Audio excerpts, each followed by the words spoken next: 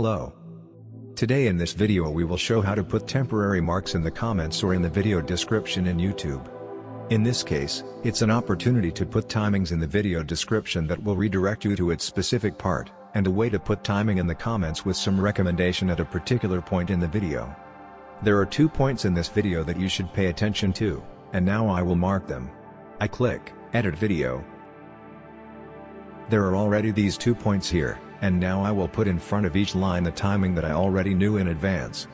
OP link, it is at 0 minute 38 seconds, and I write 0, a colon sign, and 38, next, 3, 15.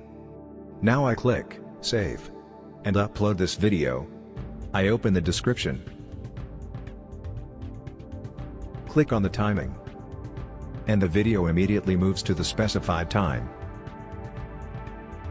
This is very convenient when the video is long in time.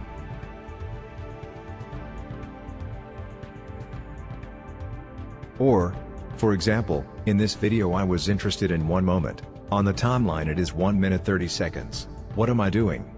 I write, tell us in more detail, and set the timing, 1, a colon sign, 30.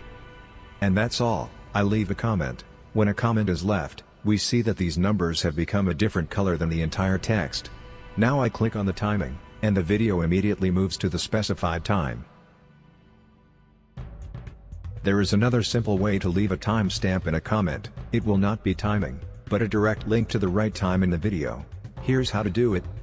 Let's say on the timeline 3:30. I was interested in this part of the video, and I want to ask a question to the author. On the video itself, I right-click and select this line. I click Everything, Copied, and now we write a question in the comment. Explain in detail. And paste this link.